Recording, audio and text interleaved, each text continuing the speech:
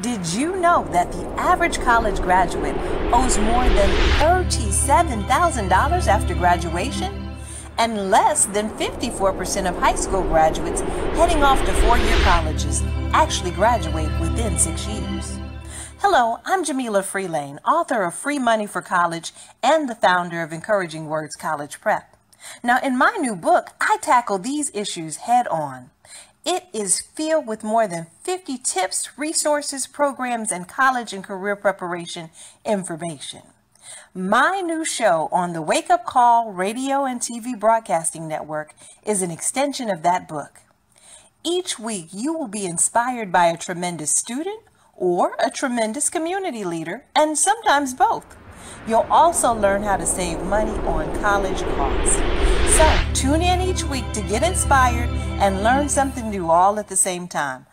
Hello and welcome to the Encouraging Words Show. I'm your host, Jamila Freelain, and it is a pleasure to have you tuned in. Let me tell you, if you've been missing out on the Encouraging Words Show, you've missed some great topics and some great guests. Tonight, I have a very special guest, and I can't wait to tell you more about him. Now, for those of you who are tuning in for the first time, let me tell you, the Encouraging Words Show is all about celebrating students everywhere. So whether you're a middle school student, a high school student, or even a college student, or even perhaps a person that's returning to school, this is the show for you. We celebrate students everywhere. When you watch this show, we want you to get inspired. We want you to walk away with college and career preparation tips. And we want you to understand how to reduce your college debt. Now, my special guest for today is Mr. Osceola Thomas. He is an author, a poet, a wonderful individual, a consultant, and he's also the father of 2 college students. Thank you for coming. Thank you for coming for the show. Thank you for the invite. Okay, well, we're pleased to have you. And for those of you who, again, are tuning in for the first time, let me tell you a little bit more about the show and what our theme is for tonight. Now, the Encouraging Words Show is actually based on the book Free Money for College. This is actually a book that I wrote with the intent of being a resource and a tool for students and parents everywhere, middle school and high school. And again, I really believe that middle school, if you start out early, you can get the biggest bang for your buck when you have a book like this as your resource. Now, tonight's show, again, is going to be featuring a special theme, and I hope you enjoy it as much as I'm enjoying doing the show for today. Now, when we talk about Mr. Osceola Thomas's background, first of all, I mentioned you're an author and you've written several books, but you've got a new book out. So tell me about your book and how it's different from your other books. Well, I'm a controversial author. So my latest title is The Streets Can't Have My Son, and it deals with the disproportionality of black boys in special education and also locked facilities across the country. So the book addresses the question, why are black boys missing in action? And in the book I talk about they're miseducated through curriculums of genocide that promote self-hate. They're medicated with drugs that the DEA classifies in the same category as opium, morphine, and cocaine. They're incarcerated through the school-to-prison pipeline, and that's through the adoption of zero-tolerance policies and also the recruitment of school resource officers in our public schools. And once these social institutions can make black boys out to be unintelligent and a threat to community safety, that implicit bias now gives law enforcement justification to commit their annihilation, so they're annihilated. So those are the things that the book address. Why are black boys missing in action? And I think that's so profound and a very timely, a relevant book, very, very much so. If you haven't guessed it by now from hearing the intro for our first guest, today's show is dedicated to the African American male. So we're going to talk about some of the disparities and some of the inequities in the community and in the educational system. And then we're also going to talk about some of the solutions and options that are available so that way we can reclaim our community and empower our young men in our community as well. So thank you for that introduction. Now, when we think about the school-to-prison pipeline, tell me a little bit more about that. And for the audience members that may not even be familiar with that terminology, what exactly is that? The school-to-prison pipeline deals with those forces that actually force black boys out of the public school system and into the juvenile justice system. Wow. So if you look at one of the #1 factors of black males dropping out of high school, as a matter of fact, any child, is suspension. Research says that suspension, more than poverty, is the predictor that a child will drop out of school. Starting at pre-kindergarten, black boys are 3.6 times more likely to be suspended than their white counterparts. So if suspension is the predictor, and black boys are almost 4 times more likely to be suspended, what does that say for the state of the black male in compulsory education? So the school to prison pipeline, let's take North Carolina for example. Okay. In our great state, which is a punitive state, we spend on average across all 100 counties $8,414 for 1 year's worth of compulsory education in the K through 12 continuum. So without any special EC services, accommodations, etc., that's a standard education, $8,414. To incarcerate that same child in a youth detention center or youth development center, which is a locked facility, we spend $159,750. You can educate 17 children for the price of incarcerating one. So while we don't have money to give teacher raises, and we're constantly laying off support staff, you will never hear a judge say, because we're in the midst of an economic downturn in the state of North Carolina, we do not have the money to fund a new prison bed. We will find money to incarcerate if we can't educate. And that's very true, what I've noticed too, and being that my side of your topic for today is really on the side of education. I remember just learning several years ago, over 15 years ago now, that prisons are oftentimes built based upon third grade reading levels. So in other words, one of the things that they do as a projection to really be able to predict how many people they're going to house in a prison, and unfortunately oftentimes the target market is African American boys. It's based on literacy rates. So those things from an educator standpoint and from a college administration standpoint really resonated with me. Can you talk more about some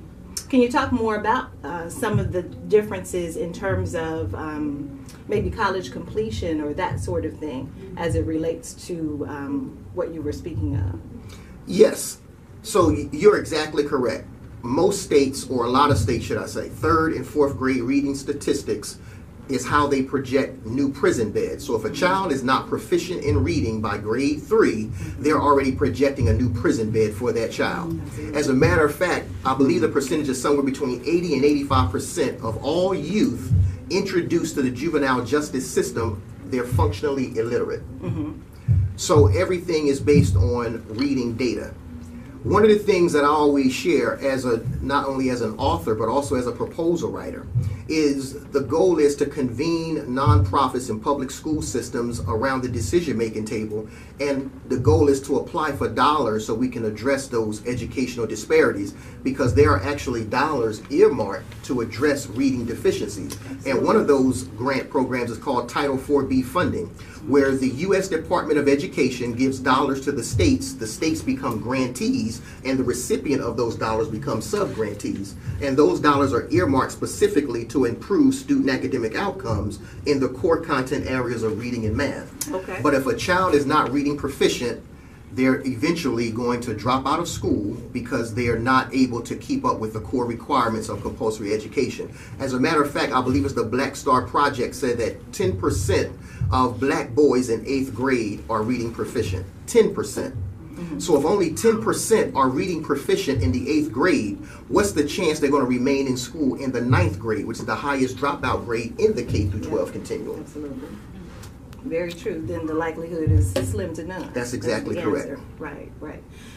So that being said, when I think even about some of the things that you've mentioned, you mentioned how many students and how many children typically in the juvenile justice system are oftentimes maybe illiterate, or a lot of times it's because they have maybe learning deficiencies or they've experienced some type of trauma. Oftentimes there's issues like severe poverty. So it's a matter of maybe not, like you said, penalizing them or being punitive with that, but acknowledging that these conditions exist for this particular population and adapting or coming up with really innovative ways to educate them. And one of the reasons I have been such an advocate in education and been with education as long as I have is because I don't believe in just traditional education. I believe strongly in career and technical education because some students are more hands-on learners. Some are visual spatial, as you'll find when you look at the MI project, which the host of that show is Rochelle Gray. She's on the Wake Up Call network as well. And when it comes down to it, if you're able to then funnel and channel those students into some other avenues or ways, not only does it build confidence, but it provides an outlet and a potential career path for those individuals, and it breaks the cycle, so to speak. You just hit on two very key points. First, principals have a challenge in public schooling. Absolutely. That's first and foremost. Principals have a challenge. So every principal has a line item budget. They have a line item for instructional salaries, transportation, nutritional services, custodial services, etc. But what happens when children who come from poverty-stricken neighborhoods have non-academic barriers that negatively impact student learning? Where does the resources come from to address those issues? So if Johnny comes to school and Johnny doesn't have clean clothes, Johnny's hair isn't done, he's disheveled, etc., the principal doesn't have the discretionary funds in their budget to say, okay, I'm going to take care of the hygiene or the cosmetology or the uniforms.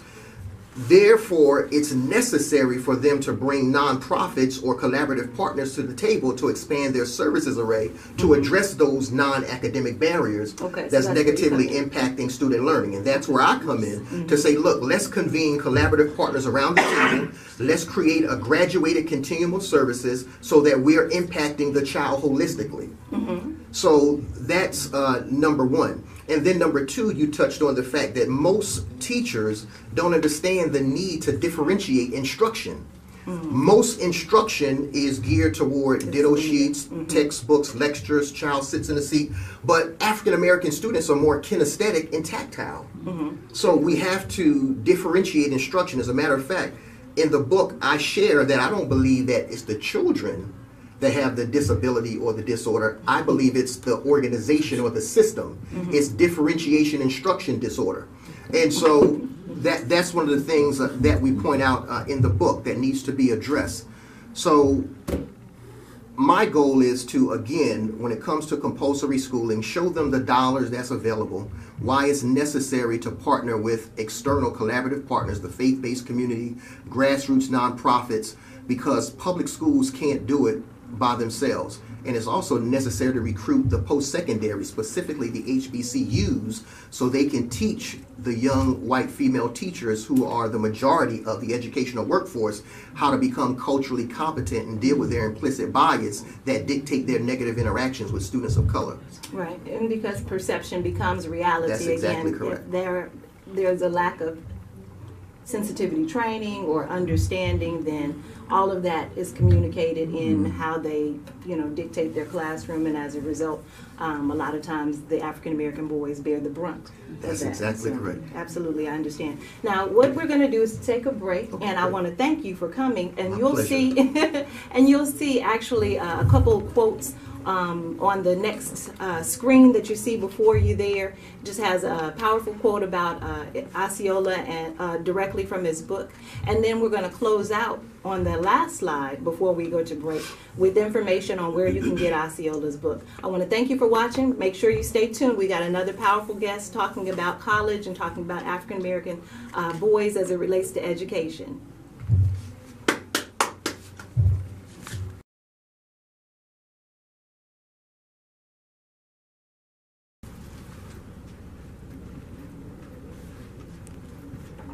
I ain't going to college. Wow. My name is Marlo Prioleau, and this is a book that I've authored that just came out this year in 2017. I'm very excited about this piece. This book really talks about and inspires the youth to have a plan for your life after high school. It goes into a lot of different stories about things that I've gone through in my life. And I'm just here to say that if I can do it, you can certainly do it. I Ain't Going to College. It's available now on Amazon. You can also find it at www.careerbounds.org. Because I did go to college.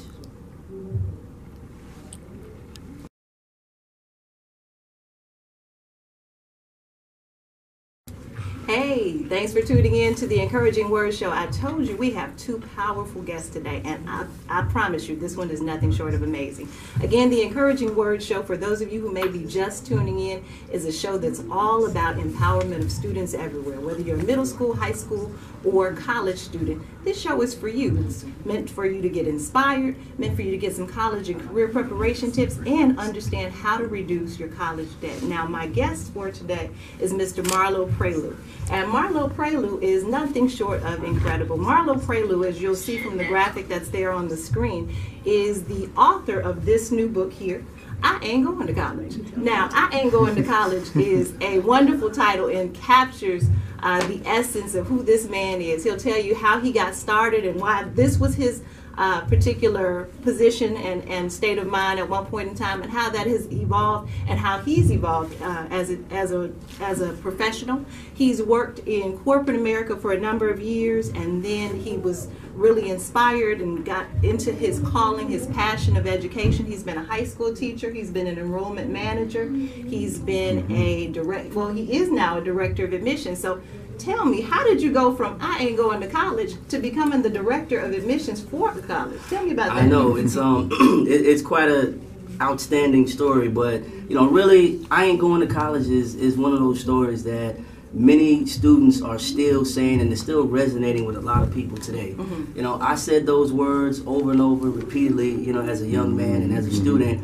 And as I was teaching high school, I didn't understand, why am I still hearing students say, I ain't going to college? I'm like, it's over 20 years later, and people are still saying the same thing. So I wanted to take some time and really focus on how can we break that myth, and dispel that rumor and move students away from thinking that college is not something that they should do, and really just focus more on educating yourself and having a plan. So as I got into higher education and moved into admissions and really started working with a number of young people as well as older people, we have a lot of older adults that are going back to college, right? Trying to career changers, dislocated workers, all of that. And people who want to finish up credits, maybe they started earlier but didn't get a chance to finish their education. So making the transition, it's definitely interesting when I look at the words and I think about what I do now. But I know that education is important. I see the power of it.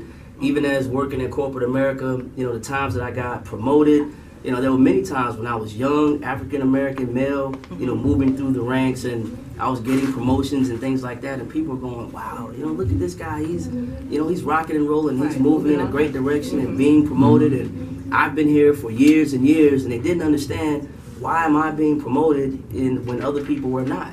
And part of the reason was because I not only did I educate myself, but I took the time to really take the information in, and once I got into those different positions, then I used the information, and that's really what helped propel me. So. Awesome. So before we really delve into the book, I want to talk about you personally. So what was it that made the change? I know personally something that happened that really sparked and interested you, and also propelled you to not only become a director of admissions, but also to start your own organization. Tell me about your first college visit.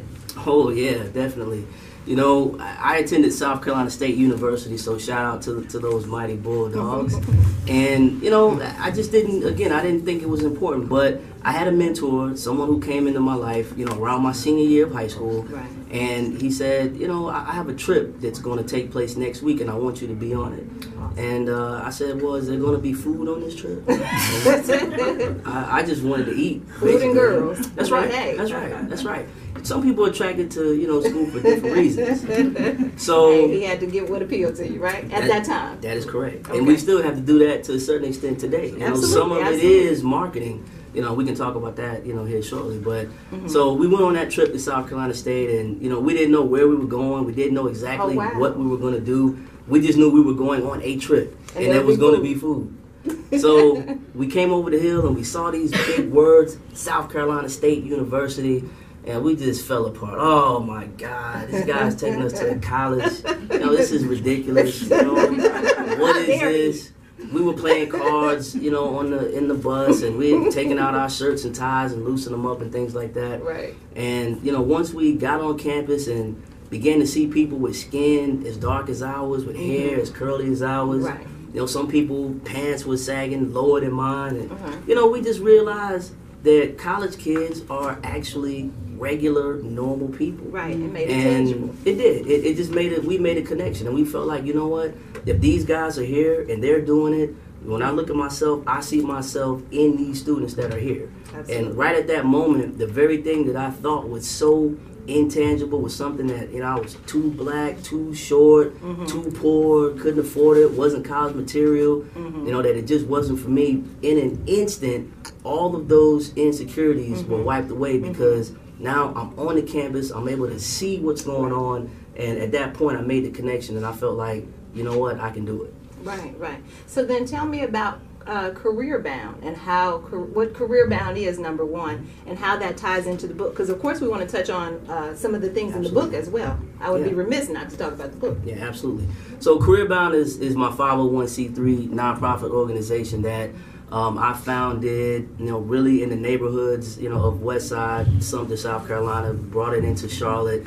And, you know, what we do is we go into low-income middle schools, low-income high schools, and we talk to students about the education piece, and we talk to them about why it's important to not only have a plan for your life after high school, you know, whether it's, you know, working, whether it's school, you know, whether it's military, but the most important thing is when you graduate and walk across that stage, you need to have a plan for your life. Because if you don't, and you get into that idle time, that's where, you know, boys 18 to 24 start to move towards incarceration, and it starts earlier than that. But that's one of the peak moments because you're out of school, you have free time, maybe you're trying to find a job, maybe you're working at Subway, Pizza Hut, maybe you're working at a warehouse or something at night, but you begin to get into things and you start moving around. So that's one of those critical points. So I really wanted to focus on, you know, what can I do to reach back in the community and really help people understand that when I walk, I want to go right from A to B and really, you know, get into whatever it is that I want to do. So that's why I started the organization, and that's what we do. You know, we do some road mapping, and we try to set students up so that they know, hey, I have a plan, and this is what I'm doing. And it changes, you know, it ebbs and flows. What you start with doesn't have to be the exact same thing that you finish with. Absolutely. But at least, you know, having a plan that changes is a good thing as well because you still have a plan. Absolutely. There's no crime in, what is it? There's a quote that I really, really like, and it says, it's no crime in not reaching for a star. The crime or the issue is having no star to reach for. So, for example, if you don't have a game plan at all, that's really going to be critical to your success, whether or not you have a plan. Now, your plan, as you mentioned, could shift, evolve, it could change, it could grow, it could expand, but having a plan of some sort is critical. So is that what you talk about a lot in the book, is having a plan? Yeah, the book definitely focuses a lot on, you know, really understanding. In the 9th grade, I want to focus on grades, academia, striving for a certain GPA, getting involved in clubs and organizations. And from 9th grade to 12th grade, each year you should be progressing. Your knowledge should be progressing, but you should also be stacking up those intangibles, doing things outside of the school to build your resume so that when you get to your senior year, unlike myself, who was a person who never took Algebra 1, never took geometry, the chemistries and the maths and the sciences, I floated right below the radar, took you know, just enough classes to have credits, you know, so that I could graduate. So when I did figure out, okay, maybe the college thing is going to work, maybe for me it's real, now I'm unprepared. So everybody's saying, well, you know you're unprepared, right? Well, yeah, you know, what else can I do, you know, at this point? But guess what? I'm going to figure it out, I'm going to find a way, and I'm going to make it happen. And, you know, and that's what I did in those last 6 months. So it was just a huge push, you know, really starting in January. To get on track. I figured out, you know, what I wanted to do. So I said, you know what? There's no way people that know me are going to come behind me going to experience the same thing. So I'm going to do everything I can, you know, try to get the information out so that there is a road mapping system of some sort so that you can look at it and say, oh, okay, I can follow these steps and kind of position myself so that I can do what I need to do. Excellent, excellent. And I think that's very valuable knowledge that you're sharing, because somebody watching at home is looking at this and thinking the very same thing that you thought when you stepped on that campus. When you stepped on that campus, you said, I see somebody that looks like me. You thought, if he can do it, I can do it. Somebody out there watching is thinking the very same thing about you. They're like, wow, okay, I didn't maybe have the best grades, but you mean I can pull it together and I can move up to the next level? I can actually graduate from college? For some people, because to me, it seems like a given that so many people are going to college now. Everybody and their mama has been to school, it seems like. But at the end of the day, for each one of those people that have been, there's thousands of others that are still out there that maybe have it in their hearts and in their minds and in their spirit that they can't go for whatever reason. So I think what you've said is very powerful. I think what you've said is very inspiring. And I know you've encouraged someone out there that's watching today. So before we wrap up again, where can we get that book? Yeah, the book is definitely available at Amazon.com. You can also visit my website, which is careerbounds.org.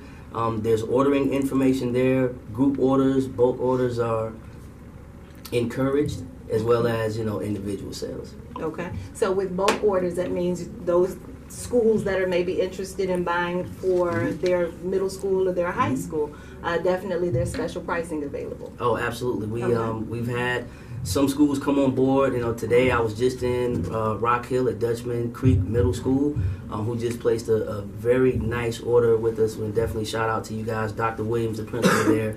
So we're coming along, and we certainly appreciate it. Excellent, excellent. So again, I thank you for watching the Encouraging Word Show. It's always great for you to watch, and I appreciate you listening. Make sure that you like the Facebook page for Encouraging Words. Make sure you share this if you've enjoyed some of the tips that were shared here today. And I want you to I want to leave out actually with two quotes. One of my favorite quotes is a quote that I actually used to have on my website. I don't have it up there anymore, but it's actually relevant to today's topic of focusing on African American men, and it's by Victor Hugo. It's, "He that opens a school door closes a prison."